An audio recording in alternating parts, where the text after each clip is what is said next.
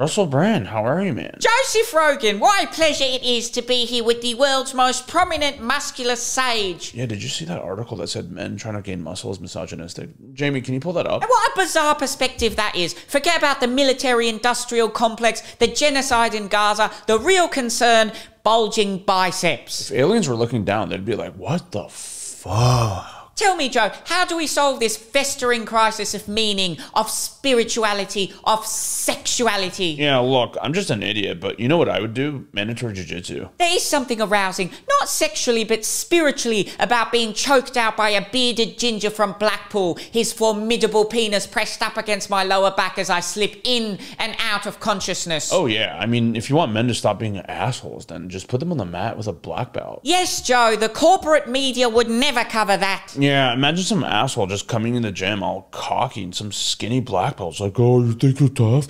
Just whoosh, chokes him out in like 5 seconds. Bang. But we are so uncomfortable with the fact that we are animals, Joe. We are prey. We are predators.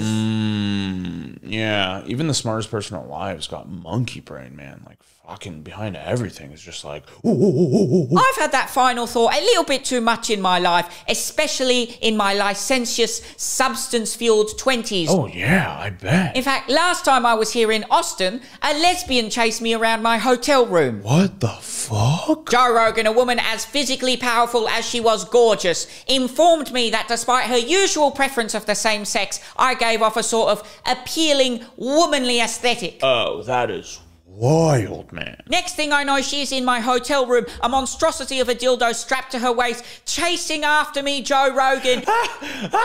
Instead of the running of the bulls, it was the running of the bulldog.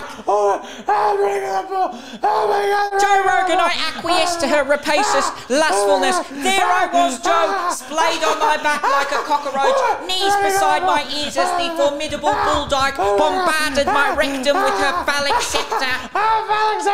Oh my god, that's so funny! And Joe, is that not a metaphor for what the political class is doing to regular people? Oh yeah, like they'll take you to Bohemian Grove and fucking Chuck Schumer's gonna be there in a bird mask like fucking, oh, you wanna be famous? Get on your knees, bitch.